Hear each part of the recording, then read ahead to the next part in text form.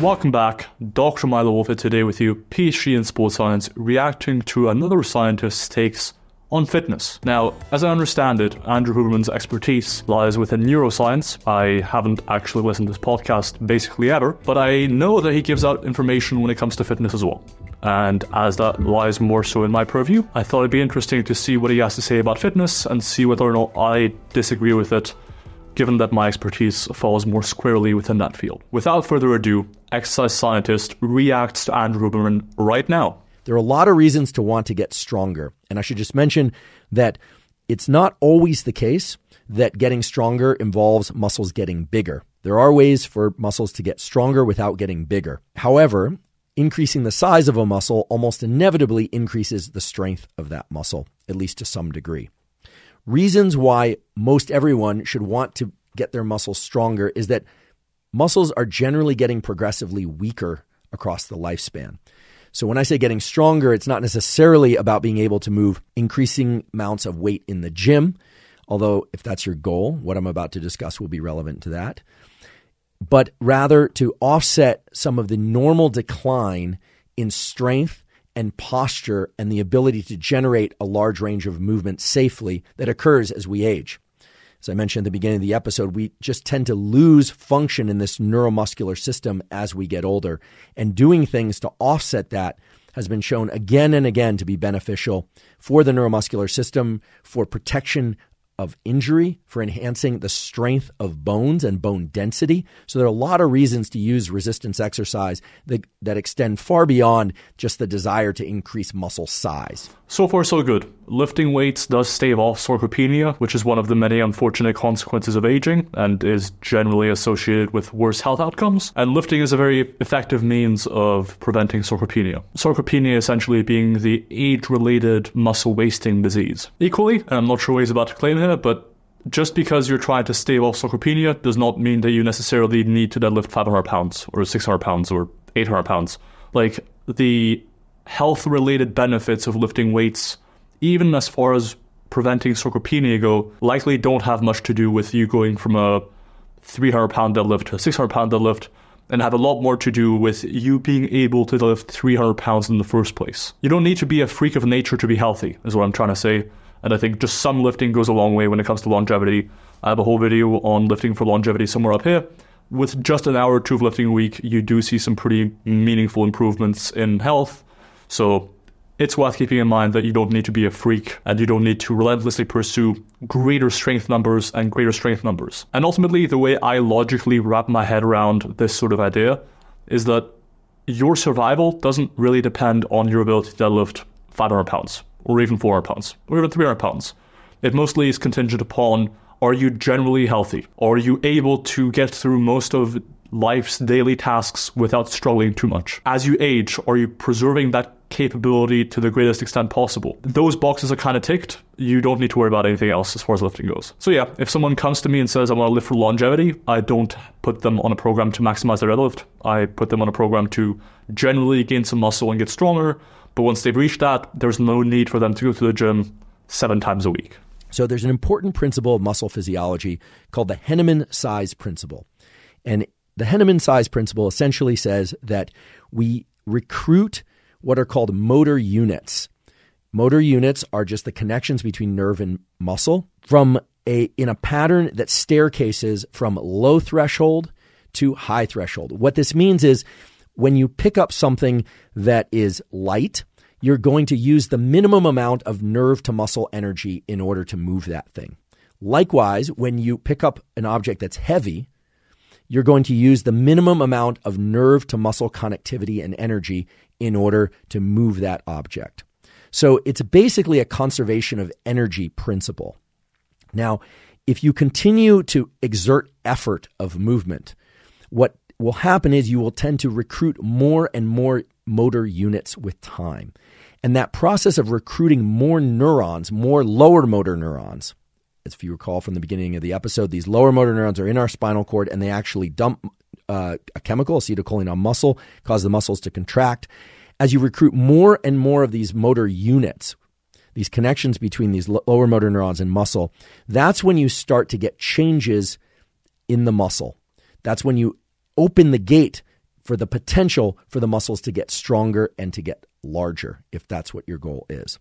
And so the way this process works has been badly misunderstood in the kind of online literature of weight training and bodybuilding and even in sports physiology.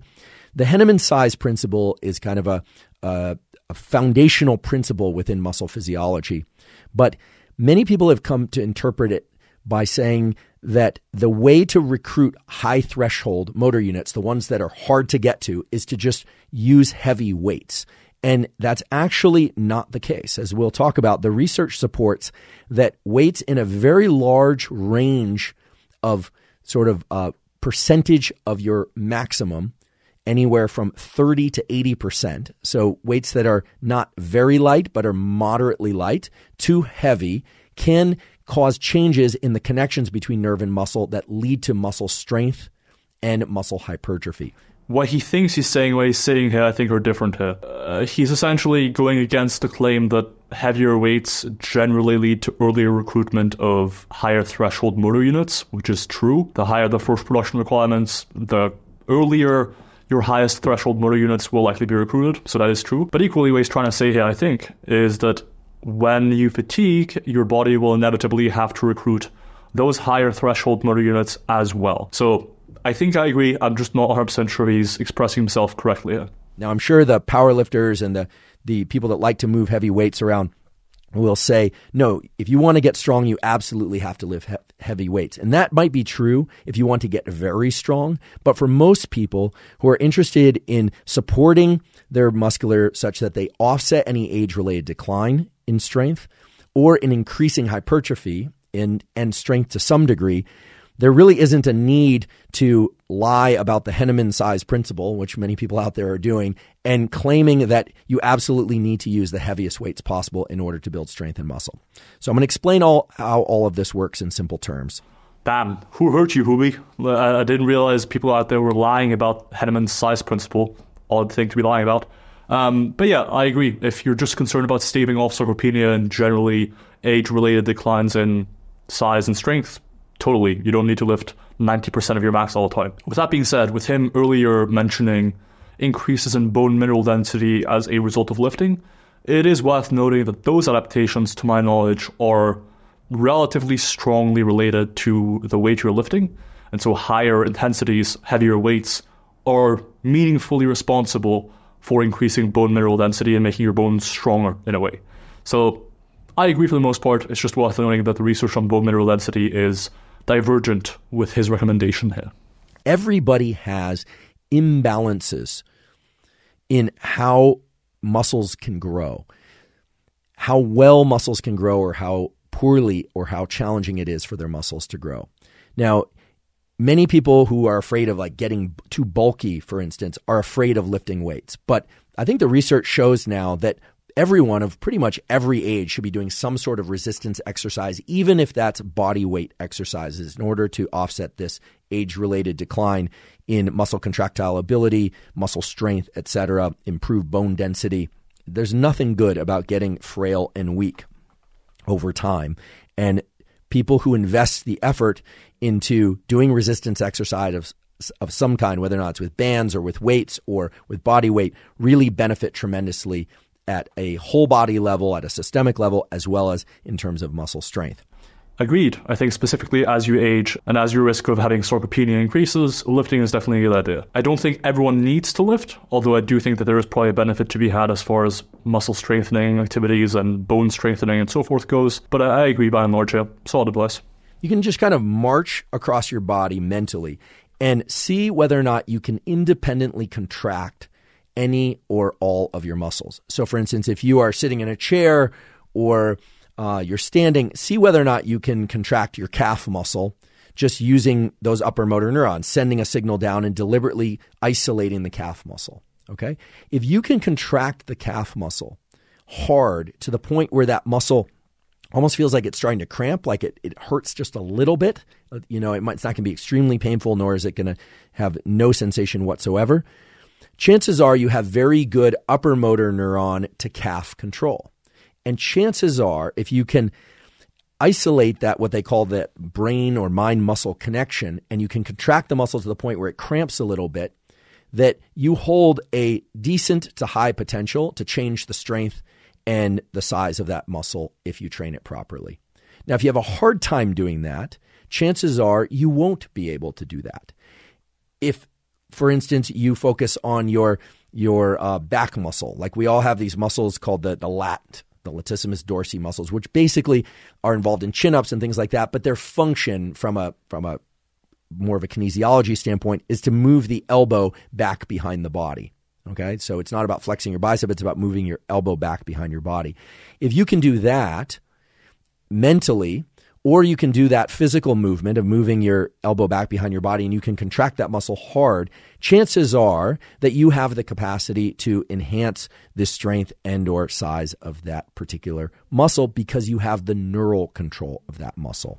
Man, this might be entirely out of my purview, so if I speak mistakenly here, my bad.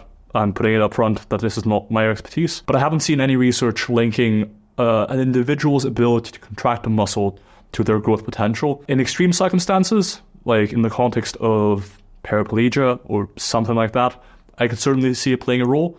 But in the context of an untrained person not being able to contract their lats just standing there, does that make them less prone to growth? I don't think so. And in fact, as long as you're exposing your muscle to tension throughout one of its functions, like for example for the lats, that would be something like a lat pull down or what have you, as long as you're actually exposing it to tension and performing one of its functions, it will grow. I can't say that I've seen any research suggesting or confirming what he's saying here. It just seems like a very weird thing to harp on as one of the only things that you mentioned about lifting weights. And in fact, even the importance of the mind-muscle connection as something you need to focus on during lifting is not super clear yet as far as enhancing hypertrophy.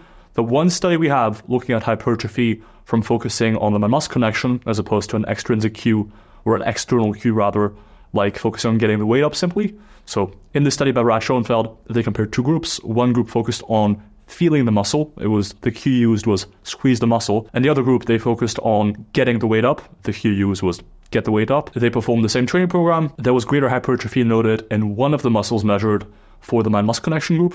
In the other muscle groups measured, and in terms of strength outcomes, differences of anything leaned in favor of the group focusing on the extrinsic cue of simply getting the weight up. So overall, not a slam dunk in favor of the mind-muscle connection. And so it just seems weird to me that he's harping on this so much, but maybe I'm mistaken there. If anyone knows of any research, please do comment down below letting me know. Everything about muscle hypertrophy, about stimulating muscle growth, is about generating isolated contractions, about challenging specific muscles in a very unnatural way. Whereas with strength, it's about using musculature as a system, moving weights, moving resistance, moving the body. The specific goal of hypertrophy is to isolate specific nerve to muscle pathways so that you stimulate the chemical and signaling transduction events in muscles so that those muscles respond by getting larger. So there's a critical distinction in terms of getting stronger versus trying to get muscles to be larger, hypertrophy per se, and it has to do with how much you isolate those muscles. Muscle isolation is not a natural phenomenon. It's not something that we normally do. When we walk, we don't think, okay, right calf contract, left calf contract. No, you just generate those rhythmic movements. And of course, there's no reason for them to get stronger or larger in response to those movements. Let's say you were to do a kind of strange experiment of attaching 30-pound weights to your ankles and you were to do those movements. Well, if you weren't specifically contracting your calves in each step, there's no reason for the calves to take on the bulk of the work, and you would distribute that work across your hip flexors and other aspects of your musculature. Your whole nervous system seeks to gain efficiency. It seeks to spread out the effort. By and large, I agree. Strength is specific, and it involves the coordination of multiple muscle groups at once to execute a task, whereas hypertrophy is ultimately just about exposing a muscle to tension and leading to a molecular cascade of events that causes hypertrophy. So they are distinct adaptations, though generally, as I mentioned earlier, making a muscle larger will also make it stronger. It's all about trying to generate those really hard, almost painful, localized contractions of muscle. Now, of course, how much weight you use in order to generate those contractions will also impact hypertrophy. But I think most people don't really understand the mind-muscle connection. It sounds like a great thing, but it's actually one of the things you want to avoid if your goal is simply to become more supple or to become stronger. You want to do the movements properly and safely, of course, but it's the opposite of hypertrophy, where with hypertrophy, you're really trying to make that particular muscle, sometimes two muscles, do the majority, if not all the work.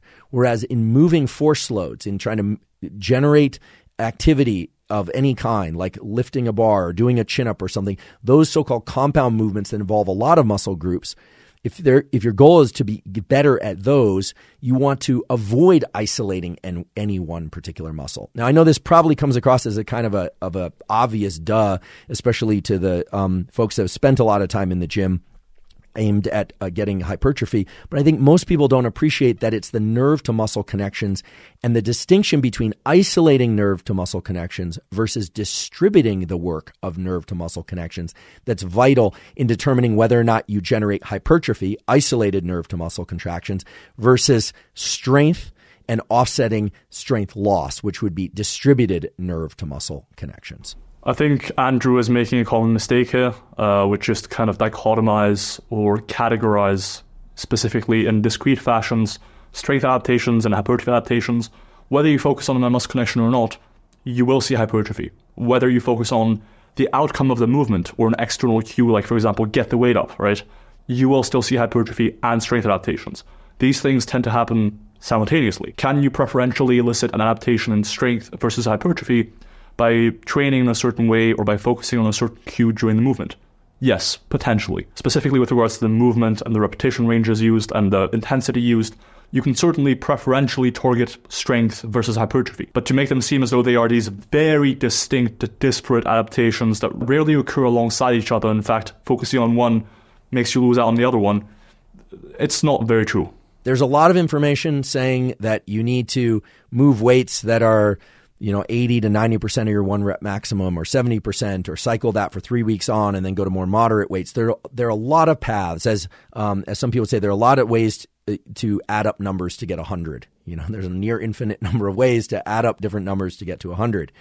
And what's very clear now from all the literature that's transpired, and especially from the literature in this last 3 years, is that once you know roughly your one repetition maximum, the maximum amount of weight that you can perform an exercise with for one repetition in good form, full range of motion. I'll be in touch, Andrew. Mention full range of motion in your podcast again and we're going to have a problem. In the 30 to 80% of one rep maximum, that is going to be the most beneficial range in terms of muscle hypertrophy and strength, so muscle growth and strength.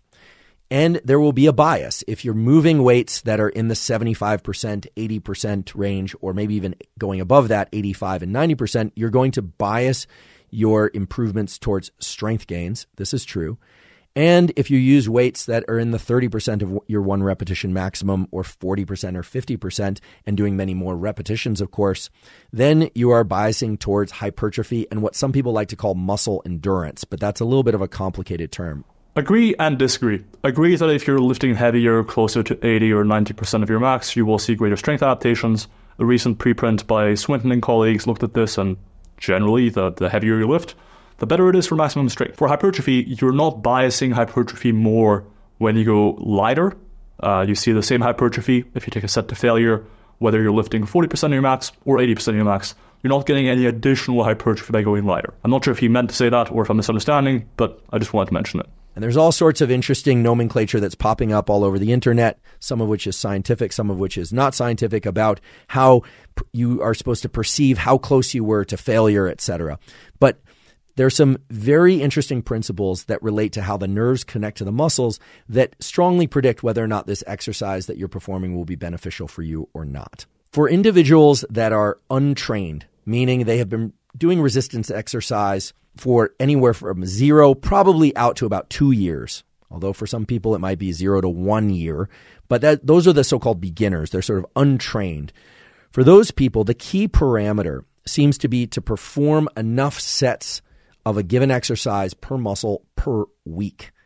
Okay. The same is also true for people that have been training for 1 or 2 years or more. What differs is how many sets to perform depending on whether or not you're trained or untrained. So let's say you're somebody who's been doing some resistance exercise kind of on and off over the years, and you decide you want to get serious about that for sake of sport or offsetting age-related declines in strength, the range of sets to do in order to improve strength, to activate these cascades in the muscle, ranges anywhere from 2, believe it or not, to 20 per week. Again, these are sets per week, and they don't necessarily all have to be performed in the same weight training session. I will talk about numbers of sessions. So it appears that 5 sets per week in this 30% to 80% of the 1 repetition maximum range, getting close to failure or occasionally actually going to full muscular failure, which isn't really full muscular failure, but the inability to generate a contraction of the muscle or move the weight in good form. I'll go deeper into that in a moment. But about 5 sets per week is what's required just to maintain your muscle. So think about that. If you're somebody who's kind of averse to resistance training, you are going to lose muscle size and strength. Your metabolism will drop. Your posture will get worse. Everything in the context of nerve to muscle connectivity will get worse over time unless you are generating 5 sets or more of this 30% to 80% of your 1 repetition maximum per week. 5 sets is probably a decent estimate for this sort of thing. I wouldn't state it as a hard and fast rule. I think you can probably maintain muscle on even fewer than that for some people. 3 to 8 sets, maybe even 3 to 5 is probably fine. Typically, we observe maintenance of muscle with reductions in training volume of like 70% in the literature, which would be close to this about 5 set figure. He mentioned that going close to failure was important for both hypertrophy and strength. Maybe he'll come back to this, but for hypertrophy, it is reasonably important. For strength, probably not so much. For strength, it's predominantly the amount of weight that you're lifting that matters. Long term, you'll still probably want to take some training close to or to failure for hypertrophy as a means to increase muscle size. That would then potentiate increases in muscle strength, but hey-ho. Now, that's just to maintain. And then there's this huge range that goes all the way up to 15 and in some case 20 sets per week. Now, how many sets you perform is going to depend on the intensity of the work that you perform. This is where it gets a little bit controversial, but I think nowadays most people agree, and Dr. Galpin confirmed that 10%, not to be confused with the 10% we discussed earlier, but 10% of the sets of a given workout or 10% of workouts overall should be of the high intensity sort where one is actually working to muscular failure. Now, I say not true muscular failure because in theory, you have a concentric movement, which is the kind of lifting of the weight, and then you have the eccentric portion of muscle contraction, which is the lowering. And eccentric movements, because of the way that muscle fibers lengthen and that sliding actin-myosin that we talked about before, you're always stronger in lowering something than you are in lifting it. But the point being that most of your training, most of your sets should be not to failure. And the reason for that is it allows you to do more volume of work without fatiguing the nervous system and depleting the nerve to muscle connection in ways that are detrimental. So we can make this simple. Perform anywhere from 5 to 15 sets of resistance exercise per week, and that's per muscle. And that's in this 30 to 80% of what your 1 repetition maximum. That seems to be the most scientifically supported way of offsetting any decline in muscle strength if you're working in the kind of 5 set range, and in increasing muscle strength when you start to get up into the 10 and 15 set range. Broadly agree, the 5 to 15 set range is cool. The 10% rule is entirely made up. I have no idea where you got that from, but there is no research for that effect essentially. Generally, when you're closer to failure, you observe more hypertrophy. Does that mean you should be doing exactly 10% of your training to failure and the remainder not to failure? I don't know. I don't think so. I think it's lacking nuance, but he's ultimately communicating to a super wide audience of mostly people with no idea about lifting. So I think it's fine. Could be better, but it's fine. Okay. If you have muscles that you are very good at generating force within, it's going to take fewer sets. Now, how many sets? You are going to have to determine that.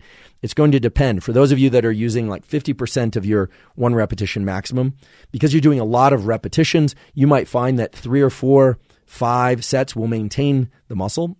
You might decide to do that once at one point in the week and then do it again, right? So if you're going for 10 sets a week, you can divide that among 2 sessions, or you can do that all in one session. The data really show it doesn't matter.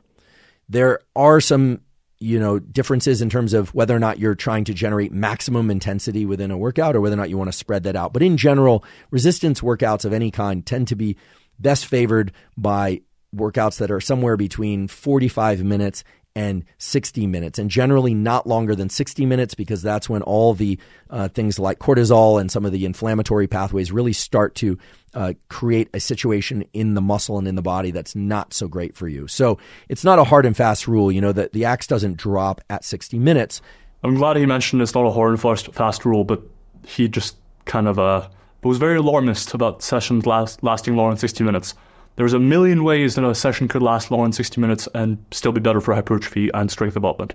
So don't worry if your sessions take longer than 60 minutes. That's one thing I have to correct here, is that there is no compelling evidence to make this statement. I do want to mention something very important, which is that everything I'm referring to here, it has to do with full range of motion, okay? And you might ask, well, what about the speeds of movements? This actually turns out to be a really interesting data set. For generating explosiveness and speed, so for sprinters or throwing sports, or for people that want to generate a lot of jumping power, it does appear that learning to move weights as fast as you safely can, especially under moderate to heavy loads, can increase explosiveness and speed. And most of that effect is from changes in the neurons. It's not from changes in the muscle. It's from changes in the way that the upper motor neurons communicate with the lower motor neurons, and generating a pathway, a neural circuit, as we call it, that is very efficient at generating action potentials, which are the electricity within neurons to trigger the muscle. Now, of course, there are events that happen from nerve to muscle, but the takeaway from that enormous literature, frankly, is that if you want to get faster, yes, it can be beneficial to get stronger. But if you want to dedicate resistance training specifically to jumping higher, to running faster, to throwing further, and these sorts of things, that learning to generate force with increasing speed is going to be beneficial. On the flip side of that, for people that want to get stronger, it appears that the slowing down of the weight as things get harder is a key parameter in recruiting those high threshold motor units. So let me phrase that a little bit differently. Think about a set in the gym, or think about a set of push-ups or a set of pull-ups. Initially, you can move very fast if you like. If you want to generate hypertrophy, the goal really is not necessarily to move super slow, but to isolate the muscle and therefore not to use momentum. Rather than lift weights, as they say, challenge muscles. If you want to get stronger, you're going to be distributing that effort over more muscles and more of your nervous system. For generating explosiveness and speed, it's very clear that learning to generate forces quickly and to move heavy or moderately heavy loads quickly is going to be beneficial because of the way that you train the motor neurons. And of course, changes in the muscle.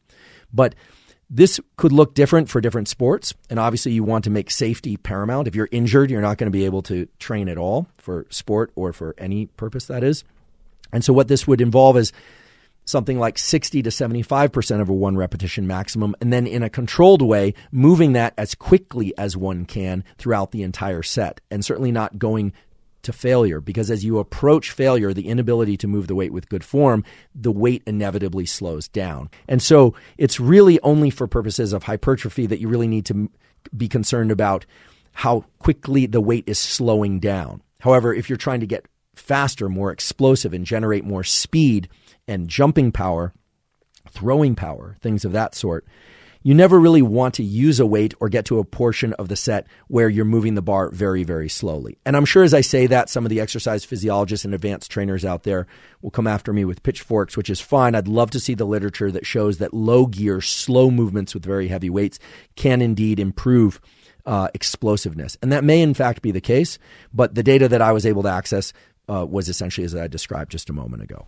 He's very defensive. Yeah, I agree with him by and large. Like, I think if you're trying to be specific to your sport of choice, and your sport of choice involves lots of high-speed, explosive contractions in your training in the gym, it makes sense to be specific to that training as well. Anyways, that is going to wrap up my review of Andrew Huberman's advice on lifting weights, let's put it that way. Unfortunately, this podcast didn't feature his famous description of it gives you a lot of pop and hop as well, presumably. A tremendous amount of hop and presumably pop. Okay. Too. Wow. So, But it was actually pretty solid. Memes aside, I think this was mostly solid information.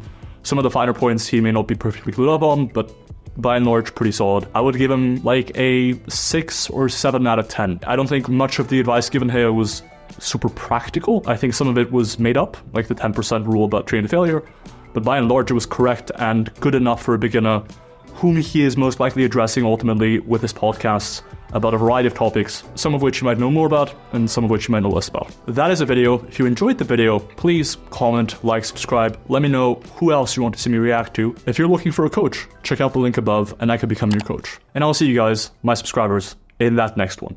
Peace.